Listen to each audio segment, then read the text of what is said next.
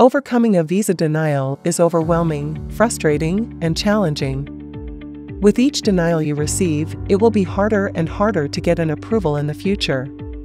The visa officer will likely ask you, "What has changed since your last application?" Your answer to this question will make or break your chances of approval.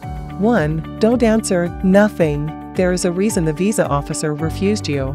If nothing has changed at all between your prior visa interview and this one, you need to figure out why you got denied so that you can present that information better. 2. Consider how a visa officer views your entire case as a whole.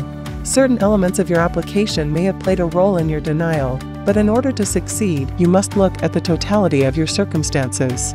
3. Determine why you were previously denied. Understanding why you were previously denied will hugely help you in succeeding at future visa interviews. For visa interview help, book a consultation with us at www.argovisa.com.